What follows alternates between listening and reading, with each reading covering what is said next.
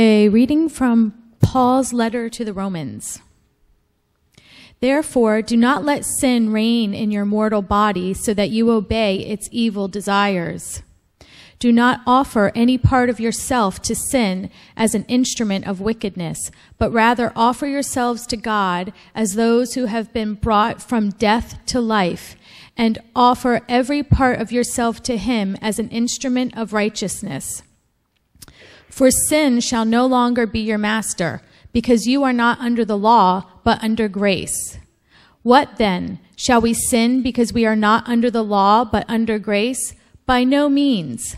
Don't you know that when you offer yourselves to someone as obedient slaves, you are slaves of the one you obey, whether you are slaves to sin, which leads to death, or to obedience, which leads to righteousness? But thanks be to God, though you used to be slaves to sin, you have come to obey from your heart the pattern of teaching that has now claimed your allegiance.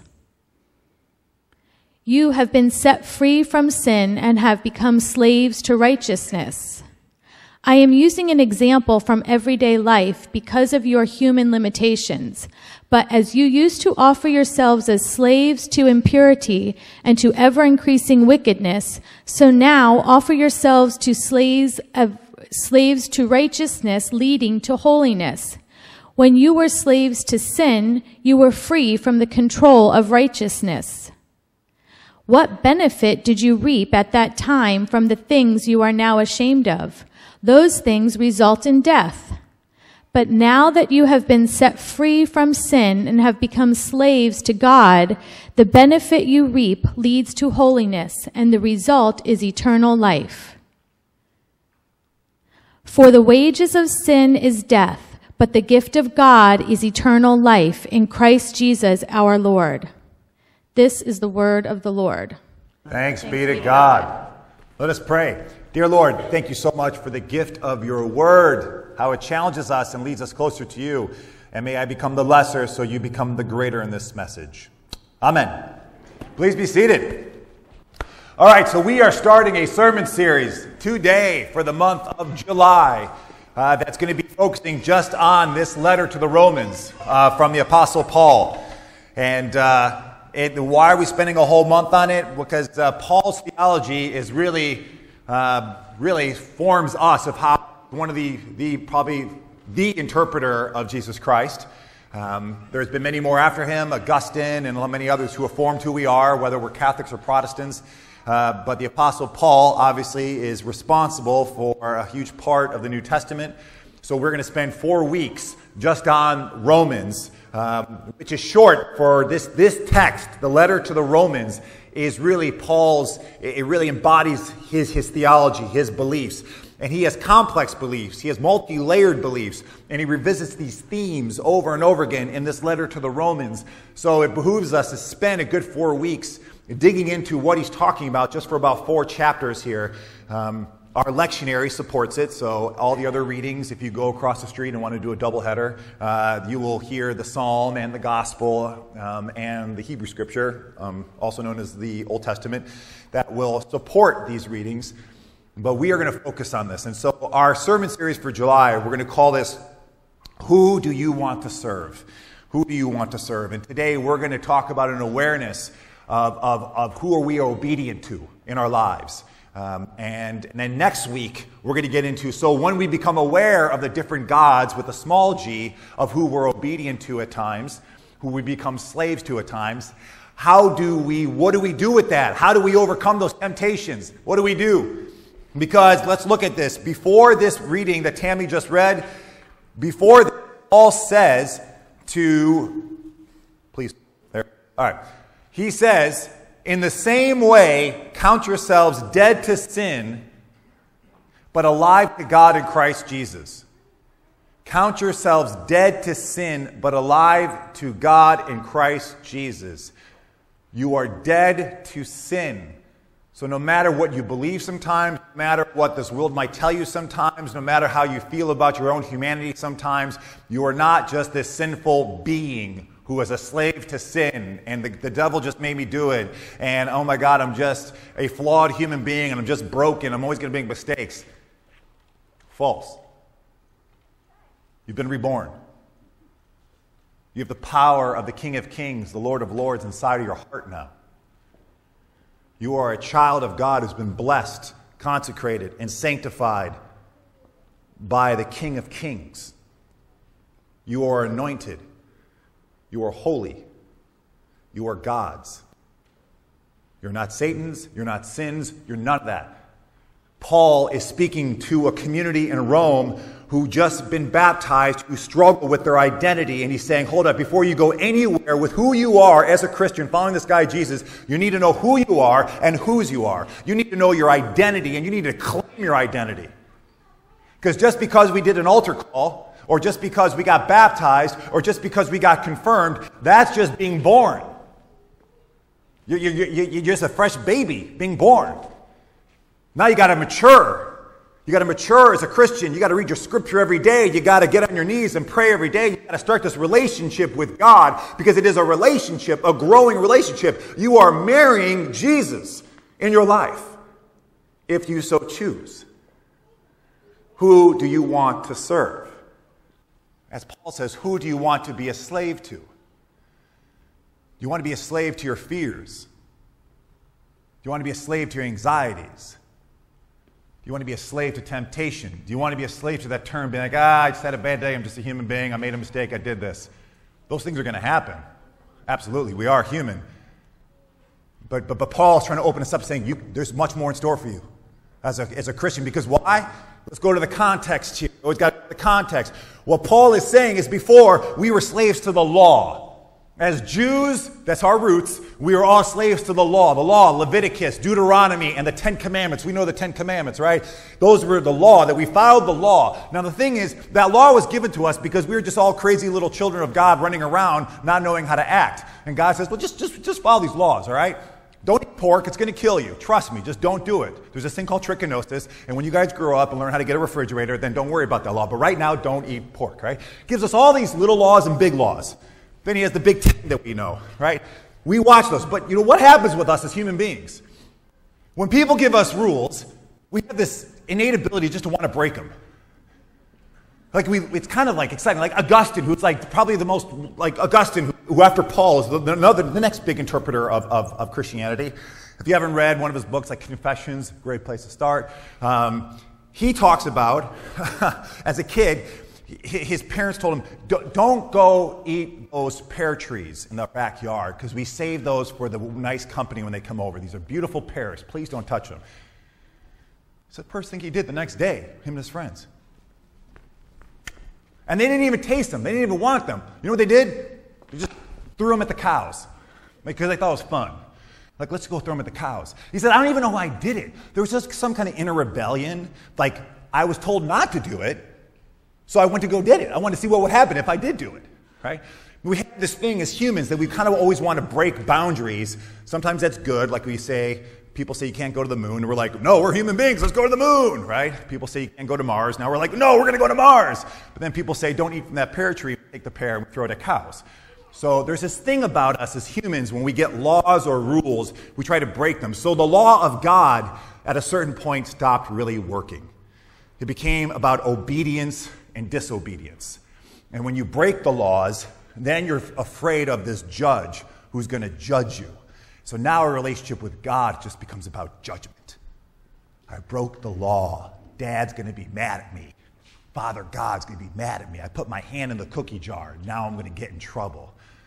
And it's all external. These laws are external. So what Paul is saying is, you're not slaves to the law anymore, which can lead to sin. You're not slaves to sin. You are now slaves to God Almighty, to Jesus Christ, who no longer is an external relationship. Our relationship with God is now internal. It's gifted to us. It is now a relationship.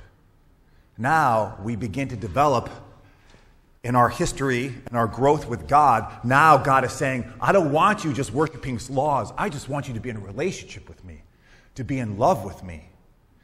And not just love me, I want you to fall in love with me. I'm going to bring my son who's going to come and make a personal relationship with you, and he's going to show you what that love really means, about to give himself over to you and to this world. And take all this funky stuff you have, these thoughts you have about yourself, these limiting beliefs you have about yourself, that I'm just sinful, that I'm just disobedient, that I'm not really good, that I'm selfish, that I'm lustful, that I'm a drunk, that I can't pay my rent, that I'm not a good parent. I want you to take all that junk, and like Jesus, I'm going to bury it in the ground. I'm going to put it on this cross, and it's just going to die. As Paul says, you are dead to sin. When we are baptized, we go into the water. It is a death-like imagery. We're going into the water. Our former lives are dying, and we are being reborn. We're being a resurrection of a new life. That we are now ruled and created by God. You are now a servant to the good Lord God, who is a perfect, loving, omniscient God, who's now transforming your heart. This is not a philosophy. These are not ideals that we live by. This is a cosmic shift of humanity. This is now not God, all other gods. There's just this way that you ruled. You look to the sky, you look to laws, you look to rules. Now God is coming in your hearts. Jesus Christ is working in your hearts and transforming your heart if you choose to be a servant to Him and to follow Him above all things. So we need to be aware of, first, who do we sometimes serve? There's many other little gods in our lives that we tend to sometimes obey. I had a time in my life where I was obedient to anxiety. Woke up every morning, so anxious about life. So many things going on. I followed that God. That steered my life of how I constructed, what the decisions I made, the choices I made, how my mind operated was anxiety. It's fear, right?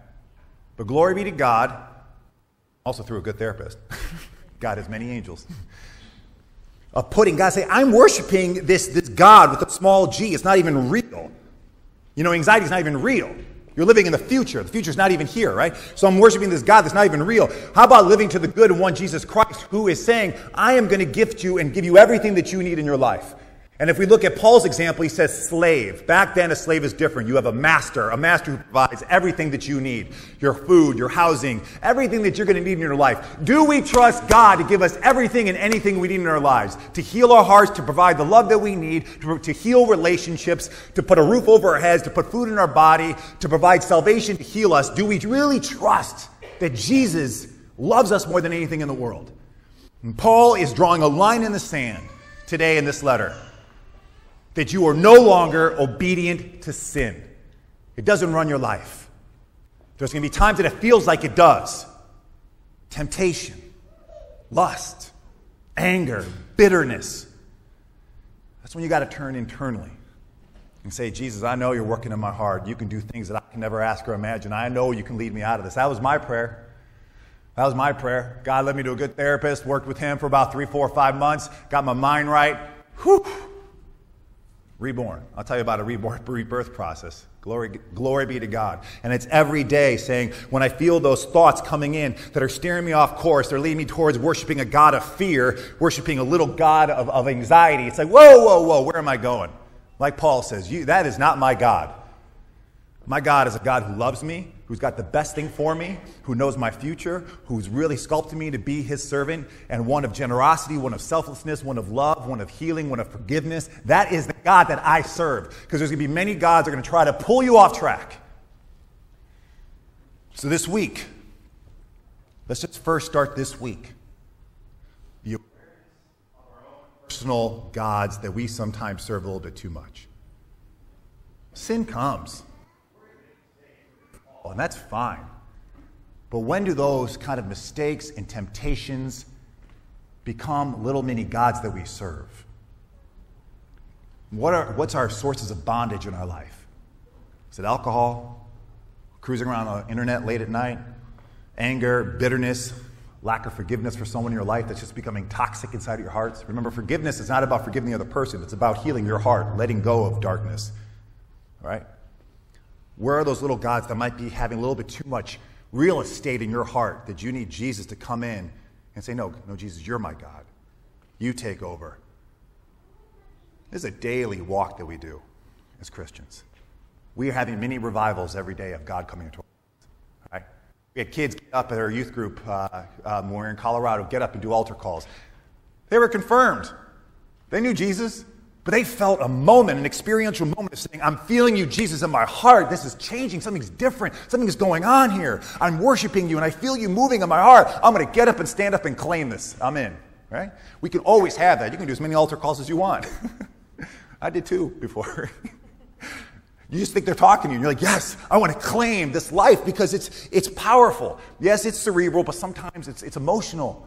It's experiential. This is not a law that we follow. This is an experiential relationship of God working in us.